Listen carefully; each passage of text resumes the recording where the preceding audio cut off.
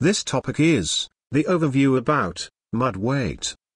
Mud weight, or mud density, is a weight of mud per unit volume. It is one of the most important drilling fluid properties, because it controls formation pressure, and it also helps wellbore stability. Mud weight is measured and reported in pounds per gallon, pounds per cubic feet, or grams per milliliter. Mud weight is normally measured by a conventional mud balance, which is shown on the screen.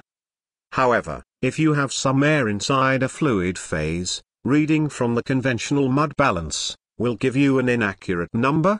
Therefore, the most precise method to measure the mud weight is by using a pressurized mud balance. The pressurized mud balance looks like the conventional mud balance, but it has a pressurized sample cup. When you press a mud sample into the cup, any gas in a fluid phase is compressed to a very small volume, so the mud weight measurement is more accurate. What will happen if there is insufficient mud weight? Well control.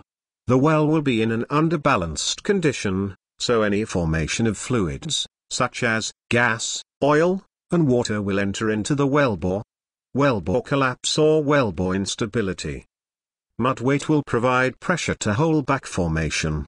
If mud weight is too small, wellbore may collapse. What will happen if the mud weight is too high? Lost circulation. If the hydrostatic pressure from mud column exceeds formation strength, it will cause a formation to break. Once the formation is broken, drilling fluids will be lost into the induced formation fractures. Decrease in rate of penetration. Heavier mud weight will decrease rate of penetration because of chip hole down effect. Practically, while drilling, low mud weight is used at the beginning, and mud weight will be increased as the well is drilled deeper, in order to optimize rate of penetration and mitigate well control. Differentially stuck pipe.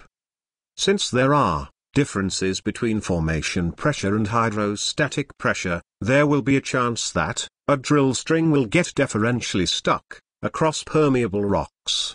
Formation damage. The more mud weight in the well, the more mud filtration invades into porous formations. The invaded mud will cause damage to formations. Thank you for watching. You can find more information about drilling from our website, drillingformulas.com. Please feel free to give us any feedback.